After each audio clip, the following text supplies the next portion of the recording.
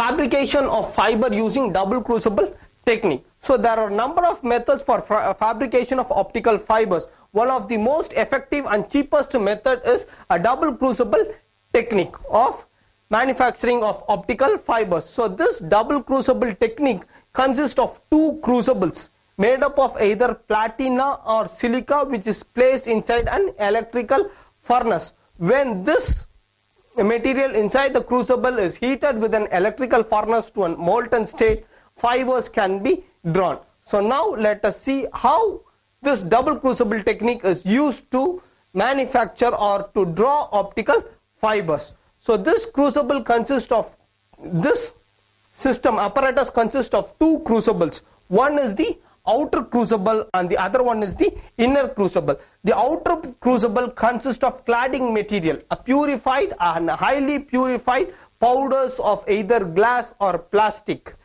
is filled in the outer crucible as cladding material, and the inner crucible consists of core material. Now when this furnace, electrical furnace is switched on, large amount of heat is produced inside the furnace. So this furnace can produce a temperature of about 1200 degrees centigrade. This can produce a temperature of about 1200 degrees centigrade. So due to this high temperature, this material inside the crucible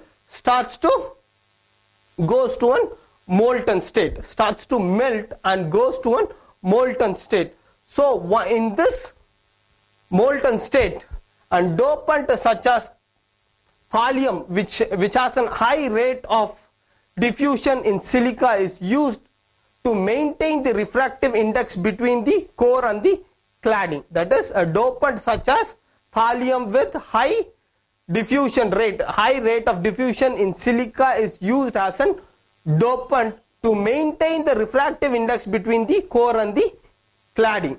The material inside the crucible is in the molten state and it starts to squeeze through the outlet of the crucible. So this is the outlet of the crucible. Once when it reaches the molten state, due to pressure, the fibers are drawn in the form of wires by the outlet of the crucible. The diameter of the fiber which is drawn can be maintained by this diameter control. So a desired diameter can be obtained by controlling the by using this diameter control. And finally, optical fiber coated with polyethylene jacket is obtained. So this is how an optical fiber is obtained, by using a double crucible technique. So this is one of the cheapest method and most effective method of manufacturing all type of optical fibers.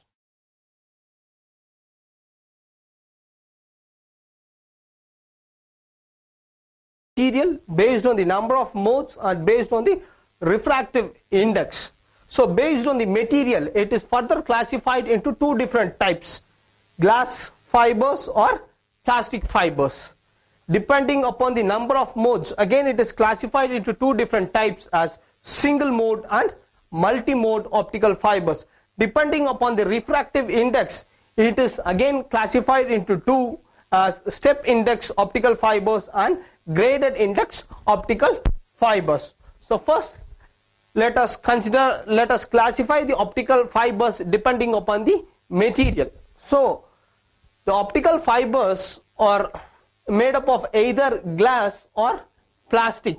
So the glass material can be silicon oxide, SiO2. The core can be of SiO2 and the cladding can be of P2O3 SiO2, or the core can be GeO2, that is gallium oxide and silicon dioxide. The combination of gallium oxide and silicon dioxide can be a core, and silicon dioxide alone can be an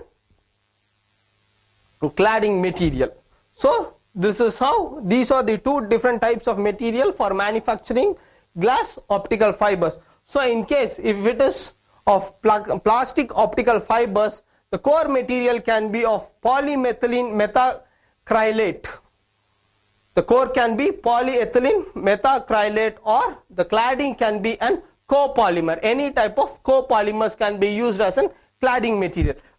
And one more type is polyestyrene can also be used to manufacture optical fibers, where polyestyrene is used as an core material and methyl methacrylate is used as a cladding material. So this is how, depending upon the material, it is classified into two different types, such as glass optical fibers and plastic optical fibers. The glass materials may be silicon dioxide as core, and cladding may be P2O3, SiO2, and GeO2 and SiO2 can be used as core material, and SiO2 can be used as cladding material. In case of plastic optical fibers, polymethyl methacrylate can be used as a core material, with any type of copolymers can be used as a cladding material, or polyestyrene can also be used to manufacture plastic optical fibers with and cladding material of methyl methacrylate.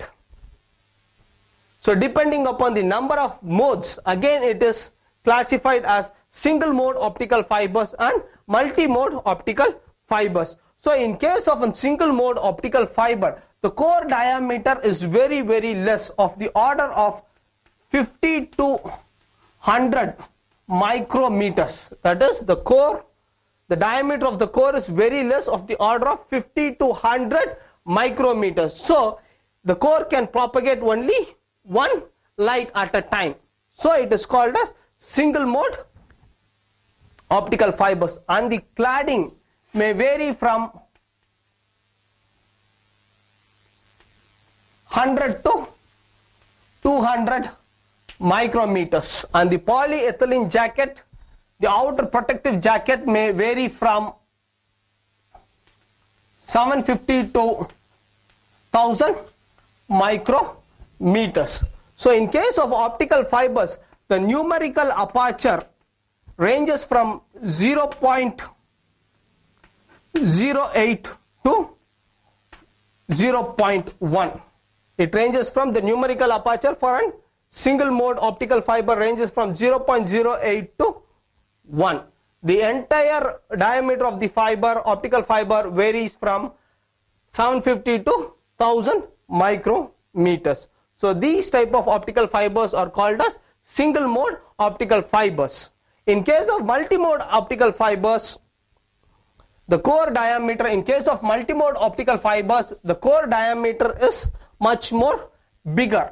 So it can propagate number of modes inside the core. So it varies from 250 to 350 micrometers. That is, the diameter of the core varies from 250 to 350 micrometers. So if the diameter is bigger, large number of modes can be transmitted inside the optical fiber, and the cladding varies from 250 to 500 micrometers, and the entire diameter on the outer jacket varies from 800 to 1200 micrometers, and the outer jacket varies from 800 to 1200 micrometers. And the numerical aperture, in case of a multi-mode optical fiber, the numerical aperture varies from 0.12 to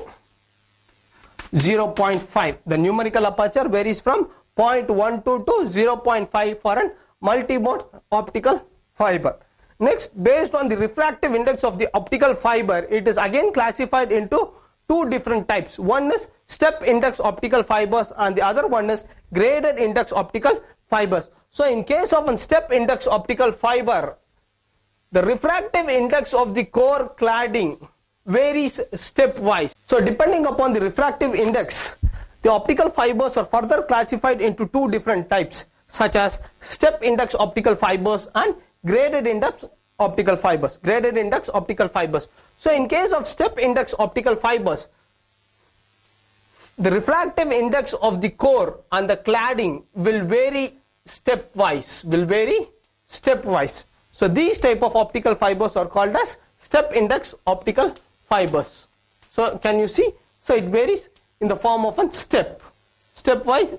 So it is called as a step index optical fibers. So one more type is called the graded index of optical fibers. So in case of graded index optical fibers, the axis of the core will have the maximum refractive index, and the refractive index will gradually decrease, and it will be minimum as it approaches the core cladding interface. At the interface of the core and the cladding, the refractive index will be minimum, and at the axis of the core, the refractive index of the core will be maximum at the axis of the core, and it gradually decreases as it approaches the core cladding interface. So if you see this diagram, the refractive index NA, NB, NC. So in this case what happens? NA is greater than NB. Similarly, NB is greater than NC, and it goes on. So now what happens? The refractive index of the core